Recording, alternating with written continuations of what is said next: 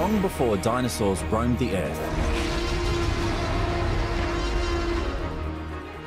life had taken to the skies. Today I'll be exploring the canopies of Costa Rica. That is magical. Discovering how wildlife here have evolved to inhabit a world high up in the trees. Absolutely incredible. And beyond.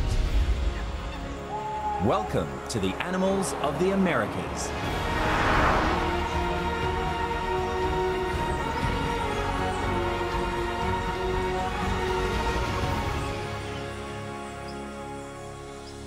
When you think of animals capable of flight, you think of birds, right? But actually it's insects, like this weevil beetle here, that first evolved flight almost 400 million years ago. Located in Costa Rica's central northwest is the Monteverde cloud forest. This incredible location is home to over 100 species of mammals and 425 species of birds. This place is just like loaded with animals and creatures, especially birds. So you get to see quetzals, bellbirds, honey creepers. You get to see howler monkeys. So it just requires a little bit of observation to pick out like the wonders of the cloud forest. Tell us about this extraordinary tree behind us with this moss growing all over it.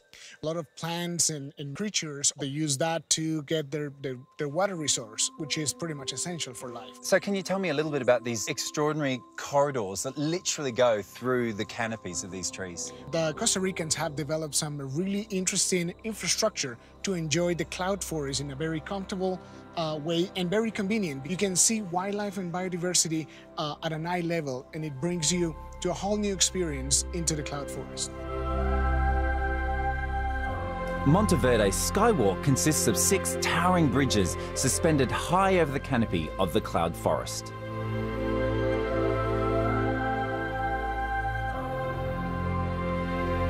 The trail is over 2 kilometers in length, and it's here where I make my first sighting. Oh, wow. Did you see that down there? That's a howler monkey, one of the loudest animals on the planet. And they are so incredible because they are territorial with the use of sound, with one howl traveling around 8 kilometers in distance. And from a howl to a more subdued hum, I'm meeting one of Monteverde's other inhabitants, the small but mighty hummingbird. There are 324 species of this incredible hummingbird, 54 of which live here in Costa Rica. Locals actually put up this sugar water to encourage the birds to come in. They're related to the swift in the UK. Most of them are lighter than a pound coin, and most amazingly, they're the only bird that can fly backwards. Spending time high up in the forest canopy with all the incredible wildlife got me thinking, what would it be like if I could fly? Well, I'm about to find out.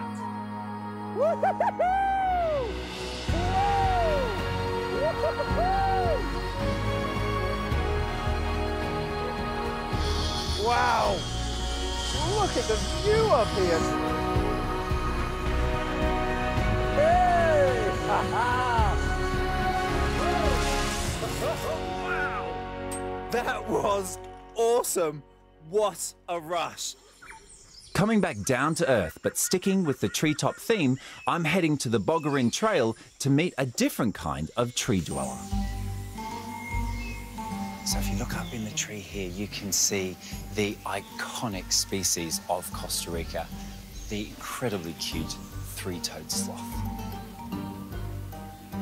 As gorgeous and as sweet as these creatures are, they are wild animals, and as much as they look like they'd be quite cuddly, actually it turns out they can be quite aggressive.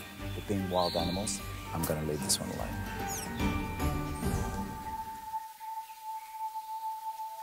Well, it's been yet another successful day discovering all the different creatures living high up in the canopies of Costa Rica.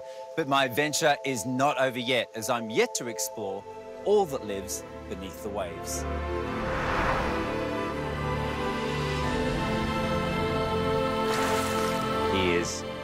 absolutely massive.